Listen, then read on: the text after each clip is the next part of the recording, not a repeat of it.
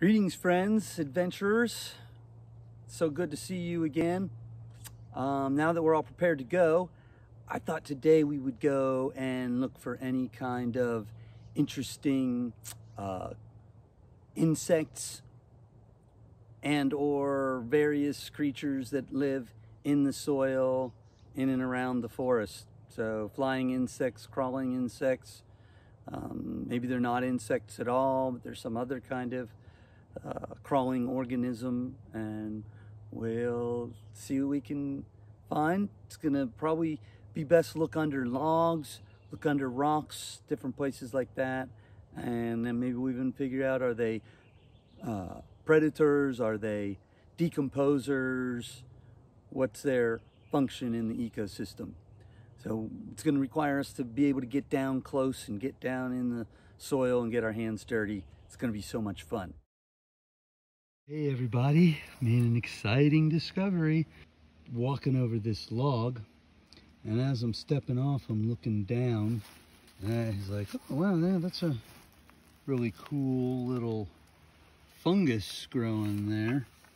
And so I'm looking at the fungus, and as I start getting closer to the fungus, oh way, look what's hanging out right there with these fungi that are growing on the log. We got this awesome creature, and just here, observe.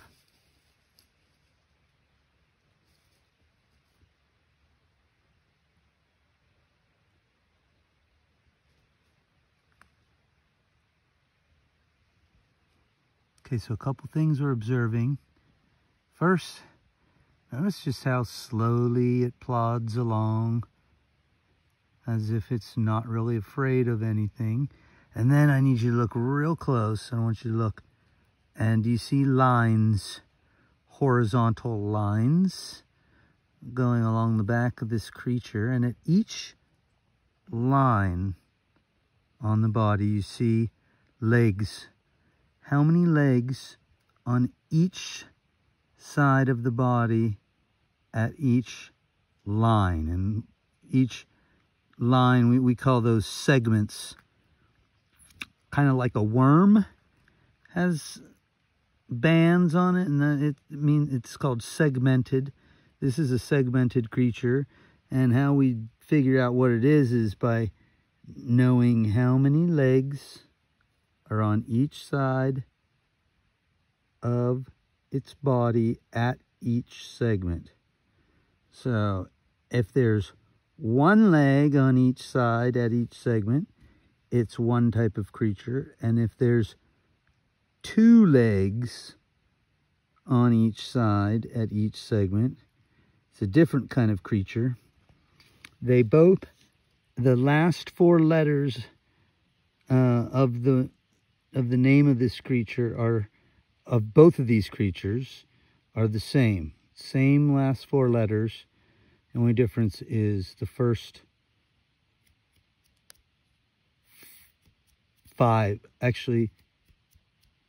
first five letters are different. And so one of them has two legs on each at each side, at each segment, and one has one. This one with the yellow spots, this creature is a really important part of the ecosystem. So part of what you're trying to figure out is, number one, is it a carnivore or an herbivore? And why does it have spots? And what's it called? And this is a very good sign. These creatures are actually what we call indicator species. An indicator species is a species that just by it being present or not present in a forest will tell you a lot about the health of the forest, overall health of the forest. And this indicator species, if we see them a lot, that means it's a good indicator of healthy forests. There's one more cool thing about this creature. I'm going to go ahead and pick it up for a second. This one's not really worried about much. It's just crawling on me. I want it to crawl back in my hand. This is so fun. Just a little tickly. And let that crawl in my hand. Oh, okay. And I'm going to, well, oh yeah, there it is. Oh yeah, so when they get scared, they poop. And, well, a lot of creatures do that. And the poop smells like almond, the scent of almond. And that will tell you, it gives you a little of a hint what this creature has to protect itself. And we're gonna let it go back into its native habitat, but I still smell that almond scent. All right, little fella. Thanks for sharing. And we'll be back with answers to what that creature is. There it goes, crawling away nice and slow. It's not in a hurry. That's another clue to its identification and its habits. All right, good luck figuring that one out. Yeah. See? Let me find this little fella. And you'll remember from, I was just yesterday. Got some great footage of this little fella. And let's identify it. We know, if you look, can maybe see, it's going to curl up. It's probably a little afraid right now. But from our last video, we knew that if it had 2 legs on each side of its body at each segment. And the segments where you see the lines along its body, each one of those is a segment, kind of like a worm. And if it has 2 legs on each side of its body at each segment, it is a millipede. If it has only 1 leg on each side of its body at each segment, then it's a centipede. So this is a millipede. It's the yellow spotted millipede.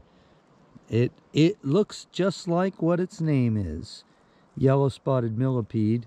And I'm wondering if I held it in my hand for a moment, it might relax and open up so we could see it crawl along. I wonder if you can even see, it looks like there's little tiny mites that are crawling on the body of the millipede. That's kind of cool. And there's that smell, almond. The scent of almond, that is, whenever you smell almond, that is cyanide. And it's why they have yellow spots and why they walk so slowly in the forest, because they're not afraid of anything harming them, because they got these yellow spots and they know that all the creatures see the yellow spots and say, oh, not messing with that. So it's not afraid. And when it poops, you can, that's what when it got scared, it pooped. And I think you can probably see 2 legs on each side at each segment. And so that poop smells like almond. And almond is a sign of cyanide. And cyanide is the poison that yellow spotted millipedes have in them. Can't hurt you, you know. Of course, I'm not going to go lick my fingers right now. Well, I don't ever do that when I'm out here, but the cyanide in there won't hurt me. And we know that millipedes are you answer, are they carnivores, or sorry, are they predators, or are they decomposers? So do they eat other animals, or do they eat dead things? Yes, that's correct. Millipedes are decomposers. They eat dead things. I'm not dead, so it won't bite me. And so they're not to be feared. And as I said, they're an indicator species of forest health. So it's good to see them. That means we have healthy forest.